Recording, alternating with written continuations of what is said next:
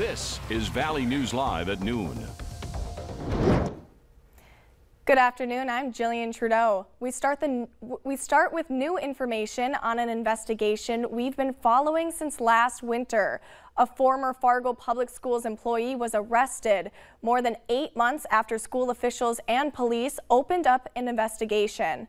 A warrant was out for the arrest of Ruthie Carlson after charges were filed last month.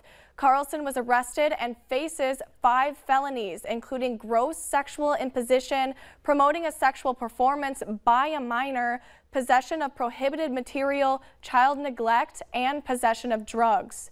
Officials confirmed that some of the charges stem from her time as a lunch supervisor at Ben Franklin Middle School, from which she was fired due to inappropriate conduct with a student.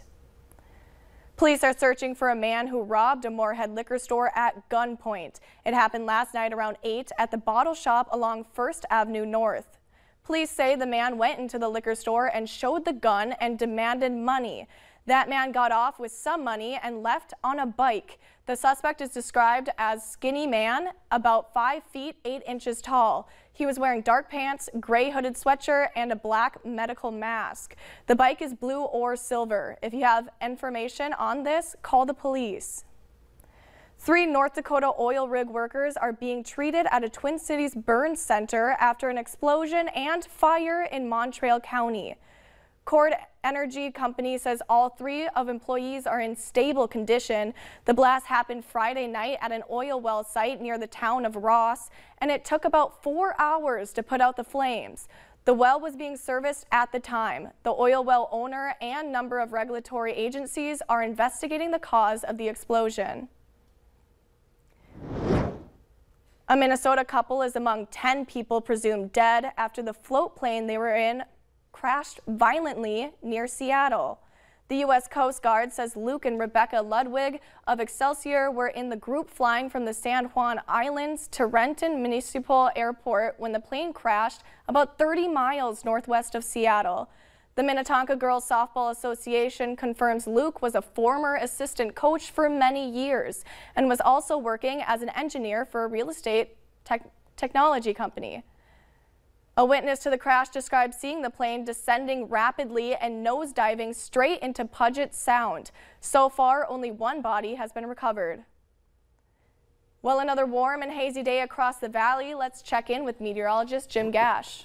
Thanks, Jillian. Right now, we're looking at our home of economy camera up in Devil's Lake, and there are no clouds out there, and there's a slight wiggle in the camera thanks to some windy days up there, and there's a bit of a haze, not as much as was in the picture yesterday, but today there's still quite a bit of haze up in the upper reaches of our atmosphere here in the valley. Temperatures across the region are in the 70s. Oaks, just past the 80-degree mark. 81 degrees there a couple minutes ago is at 79, 77 and Grand Forks, Fargo here at 76 degrees. The sky conditions are clear for most everyone. There are some of these green speckles here and there, but those are caused by some dust that's kicked up as the harvest continues on through this early fall days. As we look forward into the afternoon, temperatures will continue to increase until we get to about 4 p.m. with temperatures there in the low 80s, and of course those skies will remain sunny. I'll let you know how long you can expect those skies to remain sunny coming up next. All right, thanks, Jim. Jury selection continues today in the trial of a man accused of stabbing a 14-year-old Fargo girl to death last year. 24-year-old Arthur Coley is charged with murder, robbery, and aggravated assault. He's accused in the death of Jupiter Paulson near the Party City in South Fargo. Once underway, the trial is scheduled to last 4 days. If convicted, Coley could face life in prison. The suspect in the kidnapping and killing of a Memphis woman made a court appearance today to face more charges, including first-degree murder. Memphis police say they found Eliza Fletcher's body 4 days after she was abducted during an early morning jog. As Elise Preston explains, some critics say the suspect, a convicted kidnapper, should have still been in prison. Police discovered the body of Eliza Fletcher Monday in a grassy lot behind a vacant duplex, roughly 7 miles from where the kindergarten teacher and mother of 2 was last seen. According to an affidavit, tire tracks and an odor of decay led officers to the gruesome discovery. Also recovered a trash bag containing purple shorts, like the ones Fletcher was last seen wearing. While the outcome of this investigation is not what we hoped for, we are nonetheless pleased to remove this dangerous predator off the streets of Memphis. You're charged with especially aggravated kidnapping. Investigators say 38-year-old Cleotha Abston violently forced Fletcher into his SUV while she was out jogging at about 4 a.m. last Friday. Fletcher's cell phone was found nearby, along with a pair of sandals that had traces of the suspect's DNA. Abston previously kidnapped a prominent Memphis attorney when he was 16 years old. Abston served nearly 20 years in prison for that crime, but had been sentenced to 24. Charlie Caswell is a Shelby County commissioner. You have fought against recidivism here in Memphis for a very long time. Did the system fail in this situation? I don't know all the details on it, but it looked that way, very much so.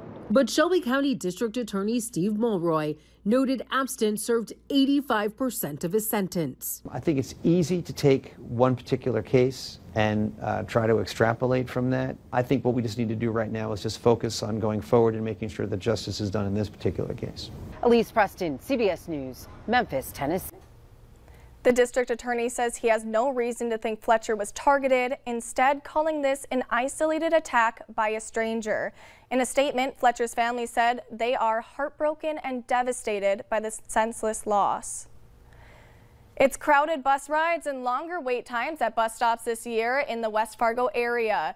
The school district's business manager says it's because they have 10 fewer bus drivers this year compared to last. He adds that buses are at capacity and may be a little uncomfortable for the time being, and encourages parents to talk to their kids about being respectful on school buses. Some Grand Forks schools can't seem to beat the heat this week. Lewis and Clark, Nathan Twining, Valley, Viking, and Wilder schools shut down yesterday because of high temps, and will do so again today and tomorrow. Students were just dismissed at noon, and all elementary and middle school athletic activities are canceled. High schools are operating as usual. Well, coming up at noon, spending a little more green to help the environment. We'll show you a new product Minnesota road crews are testing out. But next, weather to plan your day.